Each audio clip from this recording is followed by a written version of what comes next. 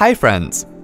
Are you looking for the steps to pin your favorite shortcuts, files, and folders to the Start menu of your Windows 10 PC? Let's go ahead and see how you can do so. Click on the Start menu and then click on All Apps to view the list of all your apps. Just right-click on the desired item and select the Pin to Start option. It'll immediately pin the item to the right side of the Start menu.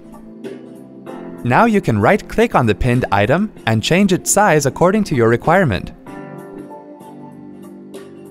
You can also drag and drop the pinned items to move or change their location. Hope this was easy to follow. Thanks for watching.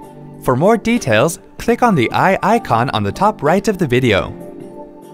Check out our iYogi channel for self-help videos on Windows, Mac, smartphones, security, social media, and much more.